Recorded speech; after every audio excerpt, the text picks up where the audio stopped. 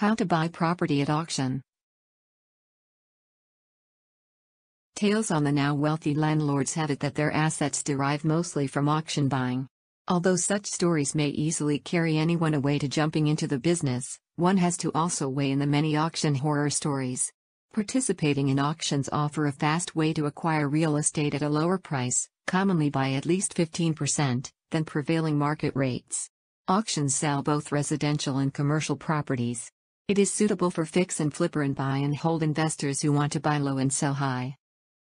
How do properties end up in auction? There are two basic reasons. First, the buyer has defaulted in paying the mortgage on the agreed time, prompting the bank from which the buyer-borrower sought finance to notify the county recorder of the default to keep an eye on the situation. If the buyer doesn't pay the remaining balance owed or fails to renegotiate the mortgage terms with the lender can put the home up for auction and force the homeowner out. Second, the buyer has faltered in its tax payments. As such, tax regulators such as county governments, instead of banks, come after the property. Where to start looking? You can begin with the official websites of cities or municipalities where you're eyeing to buy a property. However, these lists may not always be updated or accurate. Some that have late payments are automatically on the list as subject to auctioning without finding out whether the borrower and the lender are working out a compromise to prevent the property from going to auction. To verify the facts or obtain additional information, you can call the municipalities or go directly to their offices. The online space is another market for property auction buying. Some websites you should check out are Property Auction Action, Auction House, UK Action List and Nethouse Prices, among many others. How to participate. To join, first register with the entity holding the auction by providing requested information and complying with other registration requirements, which includes a refundable deposit of about 5% to 10% of the property's expected selling price. Auctions also require the remaining balance for the total payment to be paid after 28 days. The auction can be conducted in person or online. If the former, be sure to arrive earlier, say, an hour ahead of the scheduled start, to have time to get the official board you will use for bidding.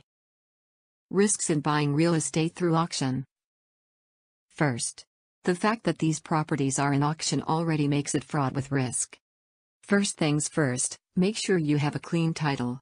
Furthermore, since they had been occupied by someone who could not pay for even their primary obligations to keep the property under their possession, repairs and renovations most likely have been neglected. Also, you might want to double-check whether someone holds claims, liens or second mortgages against the property. Second, hire industry experts to estimate the overall cost to buy and keep or sell the property. Besides the purchase capital, other costs you should consider to include repair costs. Descriptions in auction catalogs can be very misleading. Where it says refurbishments are needed, they may mean substantial repairs. As such, the window for inspection and viewing is a crucial phase to determine whether to forego your purchase. Some auctioneers won't allow you to inspect the interior of the property. As such, you can automatically mark out auctions that prohibit inspections.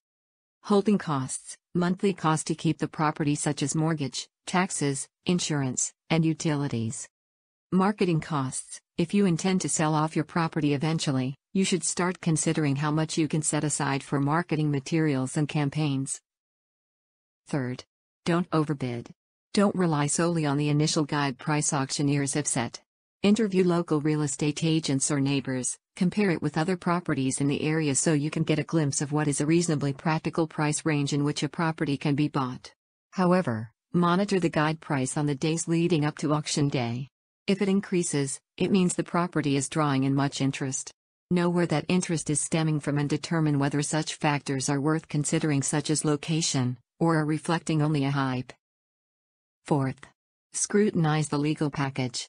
A legal package contains all pertinent documents related to the property, such as special conditions of sale, the land registry map, leases, if applicable, and office copy entries, among others. You can consult experts, as referred by family or friends or those known in the industry, to look into the documents to see if there are any loopholes. If you win the bid, do not do any actual work pending the turnover of the actual title certificate, which usually takes 10 days.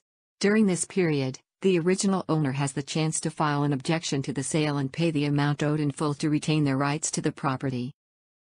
In all, An auction is a riskier avenue to buy real estate compared to traditional ways. It can be your best deal or worst pitfall. However, as with all investment pursuits, conducting thorough research will give you the bigger chance of succeeding. Provided a competitive and flexible finance package. All in all, would certainly do it this way again.